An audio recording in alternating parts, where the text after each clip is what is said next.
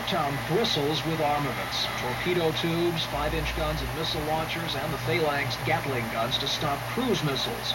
It's powered by 4 jet engines, gas turbines which can take it to 30 knots and more in about a minute.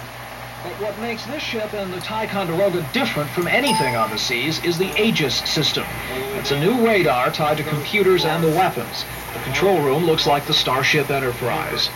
But these expensive ships have drawn criticism that they're top-heavy and unmaneuverable and that the Aegis system doesn't live up to its advanced billing. The Yorktown's captain says the charges just don't hold water.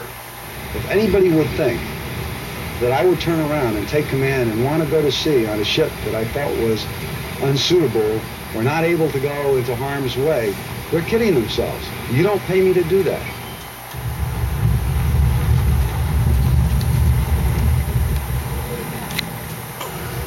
It was a wet greeting that Yorktown the city provided Yorktown the ship. Squalls and storms marked their progress up the York River. But for one passenger on the trip, it was a very special day. Mary Matthews of Yorktown is the ship's sponsor.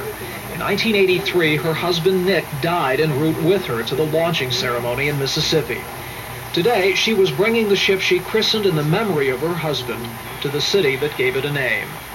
I feel proud.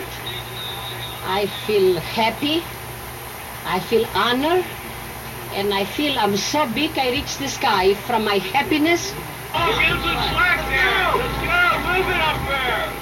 As the ship tied up, sailors and loved ones tried to dodge raindrops. But as one chief told me, the rain isn't dampening our spirits.